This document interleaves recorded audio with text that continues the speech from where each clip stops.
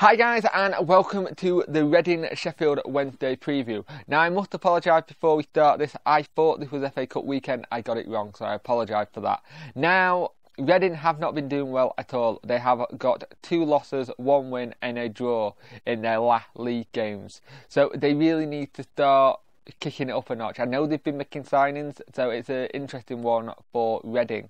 Now, we on the other hand are on a fantastic run. We have won 4 games and lost 1, and the only game we lost was the game against Middlesbrough, so which is fantastic. The only couple of things that is slight worry was probably the Bolton game when it was a bit nervy with the defence because it was like 3-2 and it could have gone either way at one point. But the great news of the day is mainly that Gary Hooper has officially signed for us. He is now our player, which is fantastic news. What we've been seeing from Gary over the last couple of games has been absolutely brilliant. Really playing well, really gelled with the team. We've got players really doing well. Now, Roy Wiggins has said he wants to leave Wednesday. I think he said he wants to go on loan because he wants more playing time. And I really think Wiggins was a panic buy.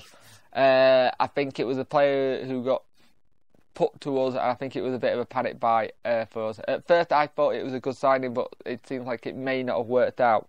Now with Hooper coming into the side, it'll be really good to see what happens with the likes of Bush and Lavery, because these are players who I still hope to have a career with Wednesday, but when you've got that kind of quality inside, it's like really hard to see where they fit in.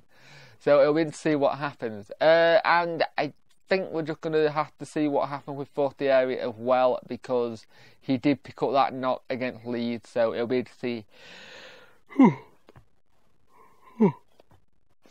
if he's fit to play. So I apologise for that last little bit of yawning. So yeah, great to get Gary Hooper in. We got a chance of getting a win against Reading, and let's see what happens in the game tomorrow.